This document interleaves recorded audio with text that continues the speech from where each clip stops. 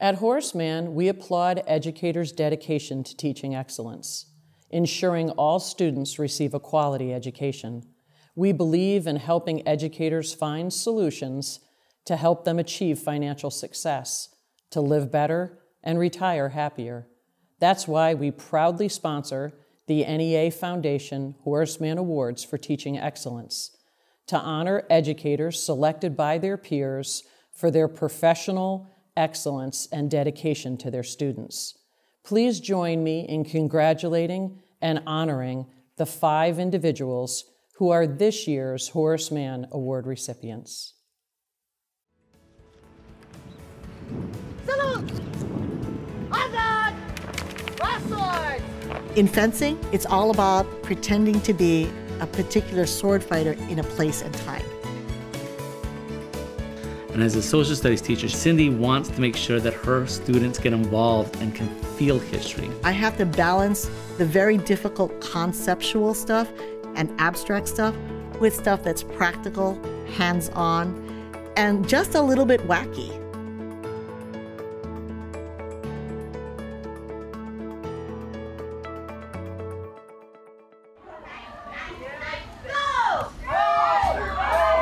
For us in middle school, kinesthetic learning is the student gets out of their seat, moves their body to understand and learn a concept.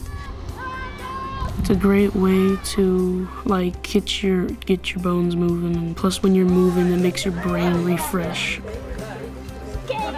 Moving students to create their own knowledge. It's not a passive experience for them. Her kids are doing Tai Chi outside. We've been doing Tai Chi, which is really fun. She gets them excited about their learning and moving. She has the skills and the passion and the vision to reclaim our schools, to make public education what it should be. Yep, face to face. And then you're just walking. Her teaching is interactive, it's innovative, and she changes it up. It's not the same thing every day. We don't have repetition in this classroom. Instead of having kids memorize dates and names and to memorize history, kids are exploring history. Most Native Americans do not see the earth the same way Europeans saw the earth at that time. She tries to bring that energy into the classroom to make the kids enjoy history. Everything she does is rooted in history, but it's guiding them towards their own future.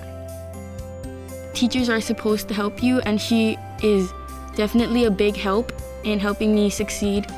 You still want to do it? Okay. Miss Tong is always there for me when I have a problem or I need help.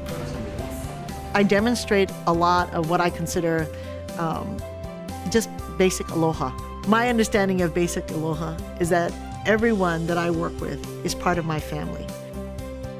I'll feed you, I'll take you in, I'll shelter you when you need it, I'll give you a kick in the pants when you need it. You literally have to focus and get to the hundreds. I think that all of the activities that we do that are kinesthetic and tactile really are ways for kids to connect to lessons.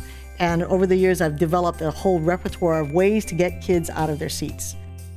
All of those things make it easier for them to learn.